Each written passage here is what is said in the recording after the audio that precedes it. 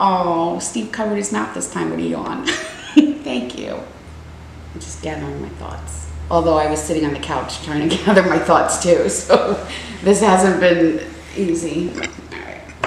Hey everybody, welcome back to my channel. I do sound like Jeffree Star when I do that. Welcome back to my channel.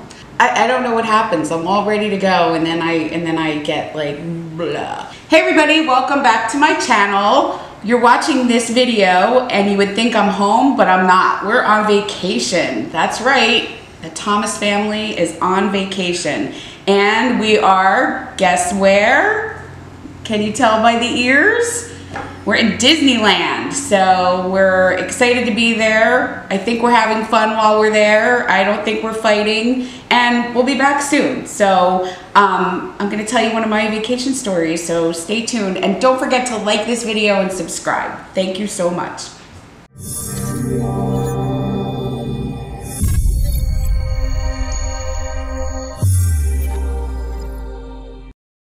So this story is about the time I tried to learn how to go scuba diving. So you would think that scuba diving is a pretty easy thing to do, but it's not. We all know it's not. You have to go to classes. Steve, you're scuba certified, right? Yeah, who thinks it's easy? Well, Club Med. Club Med thinks it's easy. So I know that there are really serious scuba divers out there and you have to go through hours of lessons. Like, what's the required lesson time? I don't remember the time, but I had to do in class, pass tests. Right. In pool, pass pool tests. Mm-hmm. Then I had to go do a couple open water dives. Yeah. Tests. Yep. And pass them all. With instructors, right? Yeah, with instructors. Booklets. Yep. And it wasn't videos in classroom. Yeah, and it was spread out over a week or two. Okay, so that makes sense because they want to teach you about the dangers of, you know, of scuba diving while you're taking these classes, and safety and precautions and how to help keep your partner alive if need be, all that kind of stuff, right? Oh yeah. All right. I decided to go on a trip by myself to Tahiti a long time ago, like 25 years ago. And there was this organization called Club Med. I don't know if anybody remembers Club Med or if it even exists anymore, but it was Club Mediterranean, and you could go travel to exotic places with a bunch of like-minded people and have a really fun vacation. But I mean, it was a great organization. So I decided that I was gonna go to Tahiti. I picked Tahiti because I was around that like 25 age where I felt like I hadn't met the right person in my life and I was never gonna get married and I was gonna get old, and if I didn't go to Tahiti now, I would never go to Tahiti because that's where I wanted to go on my honeymoon. So I said, you know what, I'm just gonna go to Tahiti by myself and enjoy it and have fun. And so I bought my ticket and off to Tahiti I went. So to get to Tahiti from New Jersey is a pretty long procedure. The first part of the trip was just going from New Jersey or New York, it was actually New York, all the way to LAX. And so that flight is like an 8-hour flight or 10-hour flight or 6-hour flight, I don't remember, but it's a lot of hours. And then the second leg of the trip is going from LAX to the island of Tahiti, which that was, I believe, between 11 and 14 hours at the time. And this is when people could smoke on the plane. And it was, you know, just a bit of a crazy experience. So then when you get to Tahiti, we had to take a hopper flight to the island that we stayed on, which was called Moorea, which is an absolutely amazingly beautiful, just the most pristine place you'll ever see. It was just absolutely gorgeous. So on the way to the Club Med resort, I met a couple that was on their honeymoon. So we became really good friends, and oh, chicka wawa. Yeah, right. My fantasy. Yeah, I spent their honeymoon with them. They were very good to me. They did have some private time, and I had my own time too, but we had a lot of fun together. And when they got back from their trip and they were showing pictures, they're like, I don't remember seeing her at the wedding. They're like, no, we only took her to the honeymoon. So it was a great trip. But anyway, they had all of these great inclusive things that you could do being part of Club Med. You could go snorkeling, you could go parasailing and water skiing and scuba diving, and anything you wanted to do, you could pretty much do at Club Med, and it was all included in the price of the ticket. So I was like, I'm not a very coordinated person, so I wasn't gonna do water skiing and I wasn't gonna do the parasailing, but I thought like, wow, scuba diving would be really super cool. So you had so there was like a board, it was like a board that was posted, and it gave some of the rules. It said, you're gonna go scuba diving with sharks. It was a shark feeding scuba diving expedition. And I'm like, all right, I'm not really scared. I'm like, that'll be cool. I mean, if they're going and I haven't heard of anybody dying from feeding the sharks, then it sounded like a good trip. Okay, so then I'm like, but I thought you had to be like certified to go scuba diving. And they said, we Club Med certify you. I'm like, well, okay, what does that mean? They're like, so in the morning of the excursion, you go to a classroom and there's a certified instructor that gives you the basics of scuba diving for what you need to know for this trip. And then you are Club Med certified so that you can scuba dive at any Club Med facility around the world after you go through this class. So I'm like, all right, well, at least you get a class. They're not just gonna throw me in the water with and say good luck, you know. They're like, go ahead, you know, we'll take the class. So I decide to go to the class. So I'm sitting in the classroom, and this adorable gentleman comes out, and he is he's French, because it is a French island. So most of the people that worked at Club Med spoke French or were French. So it was there was a lot of French going on. Yeah, exactly. So, I mean, just the cutest little guy in the world. And he begins to speak, and his English is horrible. I mean, he can barely speak English. So now I'm getting a little bit concerned because I don't understand what he's saying. So if I'm in a classroom where I'm learning something, like I'm the one that's there taking the notes, I'm writing everything down, I'm absorbing it, I'm rewriting it, I'm highlighting it, I'm got questions going on in my head, like I want to make sure that I understand exactly what's going on. So he's talking a million miles a minute in broken English and half French, because a couple times I said, was that English? To the person next to me, like, no, that was French. So I'm like, he's not even speaking English. And all he kept saying after he would say something is, it's okay for you? And I was sitting there shaking my head going, no. They're going through PSI and what you have to be at, and when your air starts getting low, like it was just for me, and how you share between people if they're having a problem with their oxygen tank. And my brain is just gonna explode, because all he keeps saying is, it's okay for you? And I keep saying no, and he goes, it's okay for you. So now he's like sick of seeing me shaking my head saying no. All right, so we're done with the classroom now, which I think was a total of 20 minutes. Maybe it was 20 minutes. And they tell us, okay, now we're gonna go out to the dock, and we're gonna fit you with a life vest, and we're gonna give you your equipment, and we have a perimeter set up, and we're gonna just dive in this small area. So we're gonna go, so we walk down the dock, we're all gonna swim in this like closed off area, and they are going, and we're gonna have partners, and they're gonna fit us with equipment and give us our tanks and all that stuff.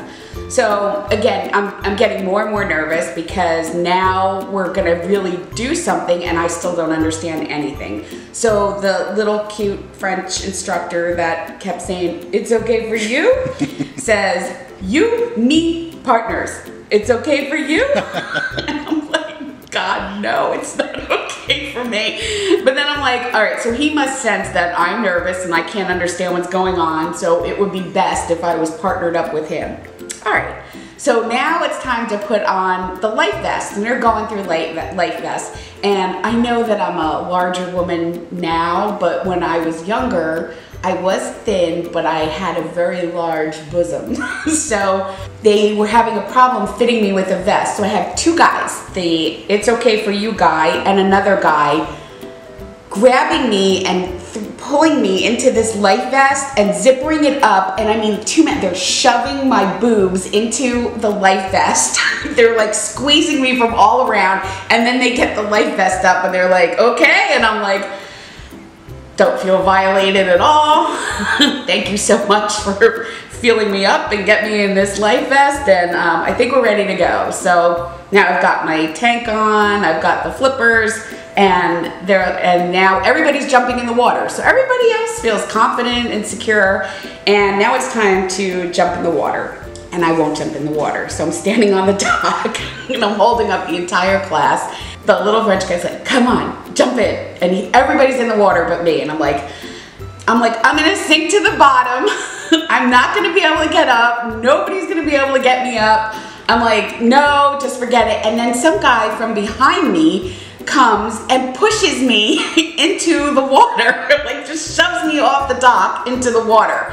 So now I go down, and of course I'm panicking, but he was right. I did float up to the top, and now, you know, I calm down, and they're laughing and everything, you know, it's thumbs up and everybody's having a good time, and all the teams are doing their thing, and now it's me and my partner. So he tells me that I have to, like, I guess let air out, and I don't know if I'm remembering this right. I have to do something where I will start to sink down into the water. You're equalizing. Yes. So he's telling me what to turn on the knob on this thing so that I will start going down in the water, because I'm above the water right now, and I've got my, you know, my visor on, and well, not a visor, my goggles on, and he's got his on, and we're starting to go down. I mean, I can see this in my head so clearly. We're starting to go down. The top of my head isn't even under the water yet. That's how slow we're going down, and I'm like, no, no, no, no, no, no, I'm done. I'm like, I don't want to do this. I do not want to do this. Just forget the whole thing. Get me out of the water. I'm done. Like, so unfortunately, that was the extent of my scuba diving in Club Med. So I didn't get Club Med certified. I didn't get regular certified. And I don't think that after that experience, I really want to try going scuba diving again, which is kind of funny because Steve, I think, really enjoys scuba diving. Oh, yeah. Yeah, of course he does. So I'm sure it's something that if I said, you know what, I had a really good experience, I'd love to go scuba diving, he'd probably get back into it and we'd go scuba diving. But we'd have something in common. We would have something in common. But seriously, after that, what I just told you, I mean, was that a horrible first experience of learning how to scuba dive?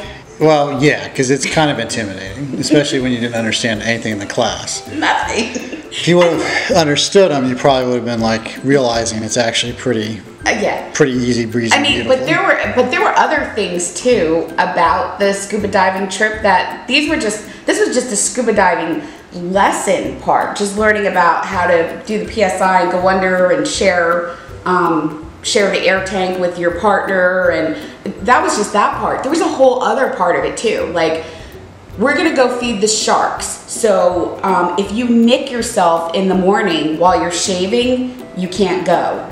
Because that means that even that little bit of clotted blood would be enough to entice the shark to go after you instead of the food that they were feeding them. And if a woman happened to, you know, have that time of the month, you couldn't go then either because of, you know, the amount of blood that is involved. So, but what I did manage to do, I guess because they felt so sorry for me, and I'm sure that this little French man is probably telling this story to his YouTube people and the internet in his own version of how funny this story was to him. Then I lost my train of thought because you're telling me to stop. No, you're talking about the funny Frenchman telling his version of the story. Yeah. But that's not what I was going to say. I was going to say something else. So anyway, thank you so much for watching this. I hope you leave a comment and like it and subscribe, because we always need more subscribers. And if you want to see anything special on the channel, you can always leave me a comment, and I will definitely read your comments and respond within like a millisecond, because I don't get that many comments. So would love to hear from you. Thank you for watching, and the next video you see after this we will be back from Disneyland and the Los Angeles area, and we'll share with you some excitement then. So have a good one. Thanks for watching. Smart. Tell the whole world that we're not going to be at home so they can come rob us. Nobody knows who we are. Let's epilogue this bish. So, describe for the audience what your ideal vacation now looks like. Oh, okay. So, so again, Steve and I don't agree on a lot of stuff, but my ideal vacation now, and it's always been my ideal vacation, even when I went to Tahiti, it was my ideal vacation. My ideal vacation is to go somewhere like a tropical island, Tahiti, get out of bed in the morning, go to the pool or the beach, go to the buffet, go to the pool, go to the buffet, go to the pool, have dinner at the buffet, go to my room and go to sleep and start all over. And I could do that for 10 days straight. That's my ideal vacation. Maybe one of those days I might venture to do something a little bit unique. Like I think the other vacation I went on by myself, I did go on a day's excursion. I did, I went one day on an excursion. But normally that's all I want to do. But Steve